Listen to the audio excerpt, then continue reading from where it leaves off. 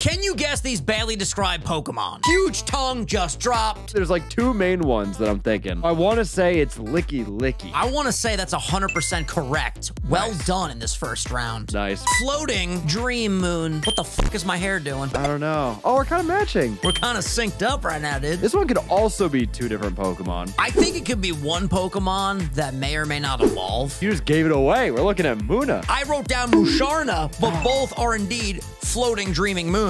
Nobody pays for things using this anymore. These are amateur hour. Let's see if your fucking balls are in the right spot. New phrase just dropped. The only Pokemon I can think of that is related to hard currency is Gimme Ghoul. You got it wrong. It's Wish Cash. Nobody pays using this anymore with cash. I gotta shave my bush. It's between Reshiram and Beartic, so I'm gonna lock in Beartic. That is correct, everybody. Subscribe.